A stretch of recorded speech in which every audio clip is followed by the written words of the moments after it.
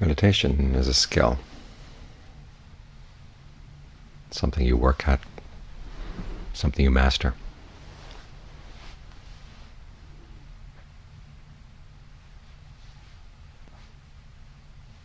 And as you approach it, it's a good idea to reflect back on what skills you've already mastered in life, to see what lessons, see what wisdom you already have, that you've already picked up from those skills, that you could apply to meditation.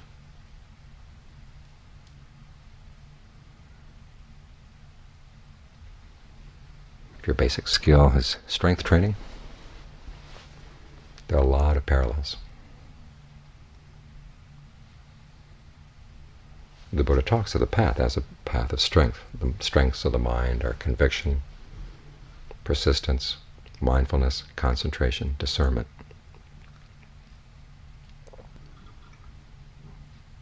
In fact, the Buddha has one way of formulating the path in these 5 terms.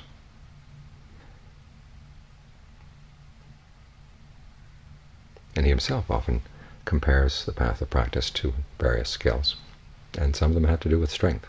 The skillful meditator is one who can control his mind as easily as a strong man can flex and extend his arm. When you need to crush your distracting thoughts, you can crush them like a strong man crushes down a weaker man. And some of the analogies the Buddha gives, the similes he has, have to do with strength training. Back in those days, they didn't have strength training the way we do, but they did have archery, which was the basic strength training for noble warriors. The ability to master your concentration and to develop discernment, he compared to the ability to shoot your arrows great distances, to pierce large masses, and to shoot your arrows in rapid succession, all of which required strength.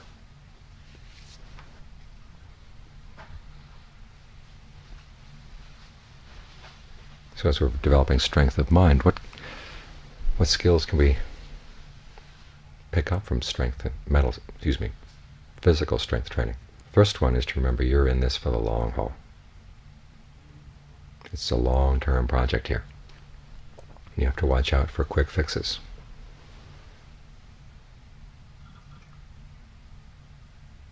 That you're not going to develop strength overnight. So you can't believe those ads in the back of Popular Science that tell you just buy our cream and it'll melt all the fat off your stomach. It's the same with meditation. The idea is that you can simply just let go and there you are. There's nothing much to do, just let go, let go, let go. It doesn't get you anywhere. There's work to be done. After all, the Buddha said, the Four Noble Truths have 4 duties. The first one is to comprehend suffering. You let go of the cause of suffering, but you've got to develop the path. That takes work. So if you're in it for the long haul, this means, 1, that you try to set up a regular schedule, that you meditate every day. You don't want to be a weekend warrior, because you know what happens to weekend warriors? They push themselves too hard. They're not in shape, and yet they want to get the results. They want to show that they're just as fit as everybody else, and then they harm themselves. This happens to people who don't meditate much in everyday life, and then they come on a retreat like this, and they push, push, push, because they want to gain awakening in 2 weeks. You're going to be working in day-to-day increments. So develop the mindset that's willing to work in day-to-day increments. It's having a regular schedule, learning how to pace yourself, because you have to start where you are. You go down in the gym and seeing everybody else lift 300-pound weights. You can't lift the 300-pound weights. And you're not there to compete with them. You're there to strengthen yourself. So keep that in mind. Start out with what you can handle, and then push gradually from there.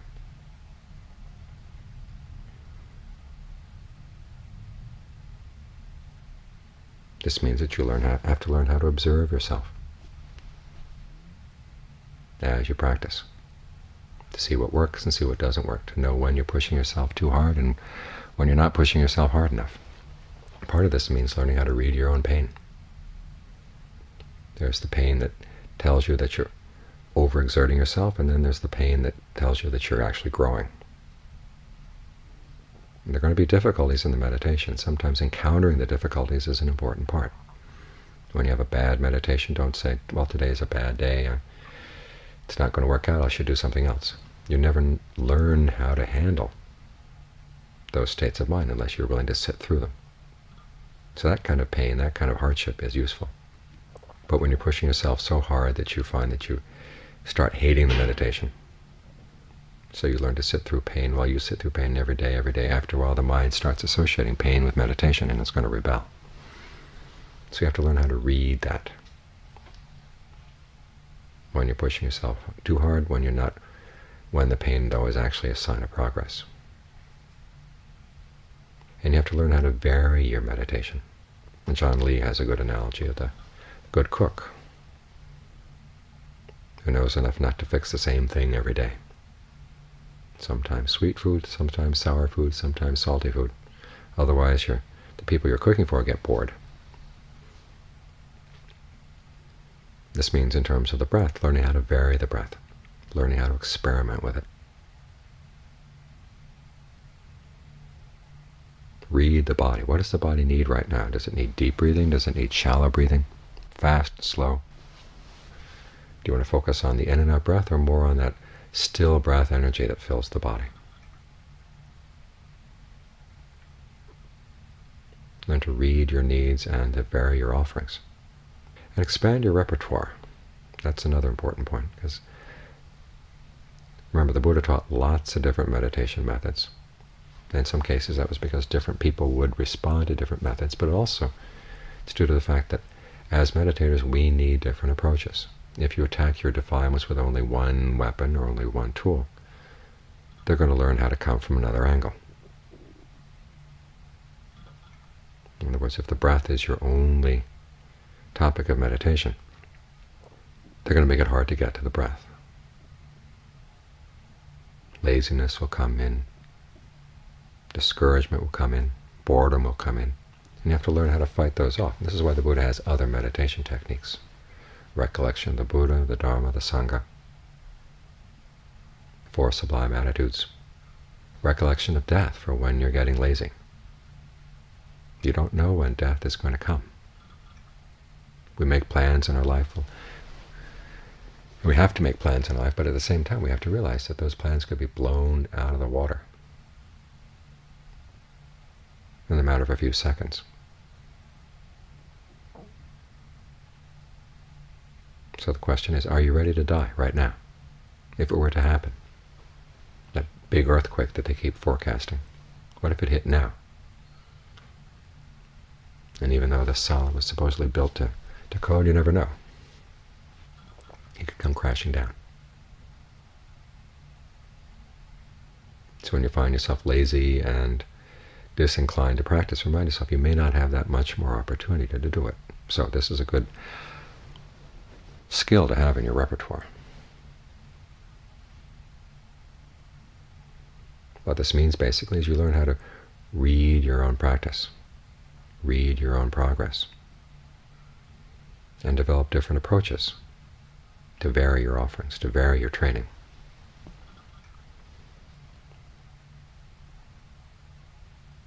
Not only through being sensitive to how things are going in your body, in your mind right now, but to continue the analogy, you should also read up on anatomy. If you're going to do exercises and want to start varying your exercise, you have to know exactly which muscles you're going to target and what they do to the body, what movements they control, so that you can start thinking of making those movements and strengthening those movements. It's the same with the mind. The mind has its anatomy, the way it clings, the way it craves, the way it creates suffering. And it's good to understand how it comes about. So you want to read up, not simply for the sake of mastering theory for its own sake, but getting a sense of what the possibilities are, what the problems are, what the underlying structure of this problem of suffering is. Why do we suffer? The Buddha says it's because we cling to the 5 aggregates. Okay, learn about the aggregates, learn about clinging.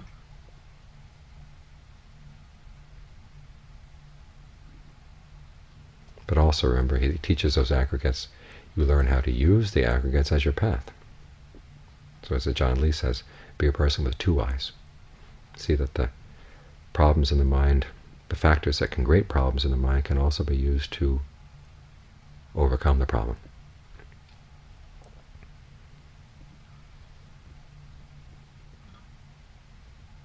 You create feelings of ease with the breath. You perceive the breath energy as filling the body. You direct your thoughts and you evaluate the breath. That's fabrication, and you're aware of all this. So take these 5 aggregates and you can turn them into the path.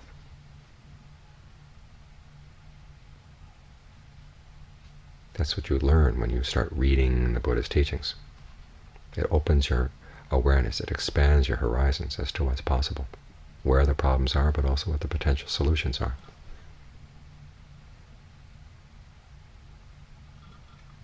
So it's not just going on your own sense of what's working and what's not. You want to tap into other people's wisdom.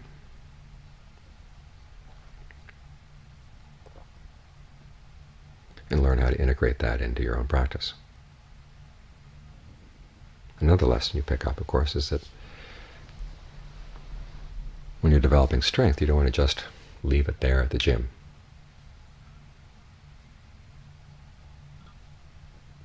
Otherwise, it simply becomes an exercise in vanity.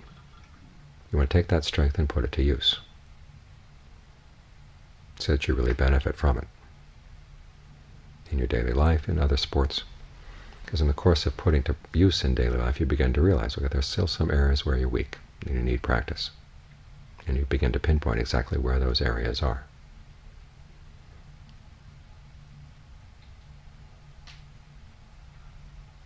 And so we're here to develop concentration and develop discernment, not just so that we can have nice experiences as we meditate, but we want to take these skills and use them in daily life. And that way you begin to understand where you need more work.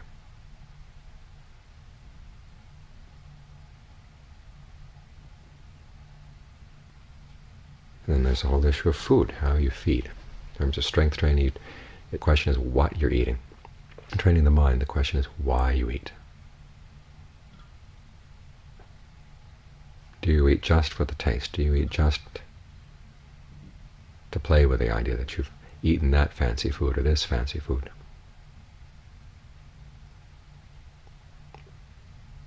That's wrong feeding. You have to feed simply for the sake of keeping the body going, to keep it healthy, strong enough so you can practice. Eating enough so that you're not starving, but not so much that you overfeed yourself.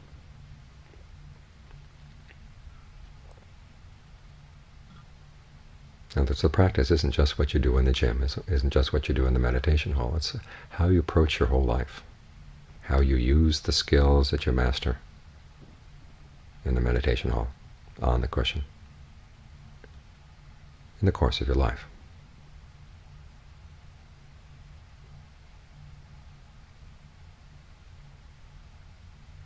In this way, the training penetrates your whole life. And it becomes a training that's really worthwhile in and of itself. This is where the analogy breaks down. Strength training is good because it makes you strong enough to do other things. Not much is accomplished simply by lifting weights or running or whatever you do. Someone once said it would be good if they could take all those running machines and hook them up to generators, so that something would be accomplished. You take that strength and you want to apply it. You take the strength of conviction, persistence, mindfulness, concentration, and discernment, and you apply it to this issue of why the mind creates suffering, even though we all want happiness. But why do we keep doing things over and over again that create suffering for ourselves and other people? And the suffering isn't created only when you're sitting here on the cushion, it's created throughout life. So you want to catch yourself in the course of doing that. And learn to bring the skills you've developed here in terms of concentration, discernment, mindfulness.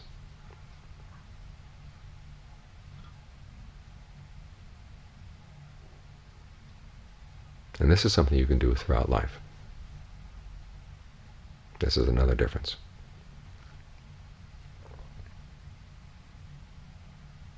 As John Lee said, that we live by strength of body and strength of mind. But when the chips are down, strength of mind can get along without strength of body if it's been developed. And strength of body is eventually going to leave us. No matter how well you look after your body, it's going to age, grow ill, and eventually die. But strength of mind doesn't have to go in that direction at all. It can take you all the way to the deathless. So this is why this is a training that's really worth devoting yourself to. Psychologists have studied the fact that people who develop skills tend to be happier than people who don't. But one thing I haven't seen them study yet is, okay, which skills tend to lead to a more lasting happiness? And this is where the Buddha really showed his wisdom. Okay, it's focusing on the skills, the strengths of the mind. Those can see you through all kinds of difficulties. Strength of body can help you through certain difficulties, but it can only go so far. And as I said, it becomes a point where no matter how hard you exercise, it's just not going to get any stronger. And finally get to the point where you can't exercise at all. But the exercise of the mind is something you can take all the way to your final breath, and it'll carry you beyond. That's why if you have the time, the opportunity to devote to this training, it's really time well spent. This is one of the few things in life that you can really give your whole life to, and it more than repays the effort you put in.